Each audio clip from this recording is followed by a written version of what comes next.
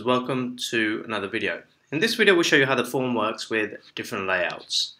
So you've got multiple different layouts and you can set them up. They're all up here: desktop, laptop, mobile, tablet. So what I'm going to do is I'm going to create a little form. So let's go over there, grab a form over, and then what I'll do is I'll say add a row after, or we can actually merge the cells, it doesn't really matter. Add a little column before, and then we'll do one more. Okay, let's say here's what we've got at the moment. What I want to do is I'm just going to place a bunch of elements in here for now, like this one, and then here we'll do another one in here.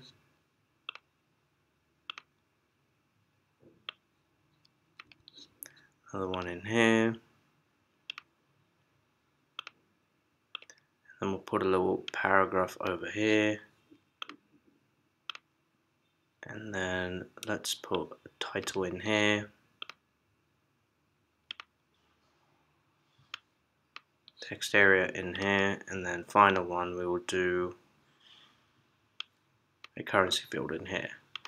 Now on desktop it's going to look like this, right? As is, like that. But what if we can now inspect and go into a tablet or mobile view? You can see it's changed, right? So what was one field has now changed into like this. So we will readjust it for you, but you need to be very mindful that when you do your different layouts, that it changes for you like this. And you can change, you can even merge it or arrange it a little bit differently for different layouts, and it's really up to you.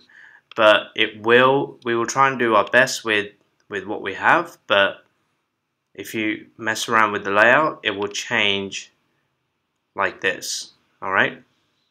So it will automatically adjust it, but understand that's how it works. That when you have different views you set up, we will automatically render it, but understand the rendering will be a little bit different to what it is for each device, because obviously because of the space.